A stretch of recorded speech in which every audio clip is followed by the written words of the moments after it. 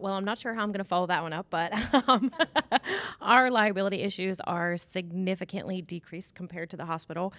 We do deal with financial information, so we have to be mindful of our clients' financial information. So for us, we have our parents sign off on a work release, permission slip sort of thing, and then we have them sign a non-disclosure.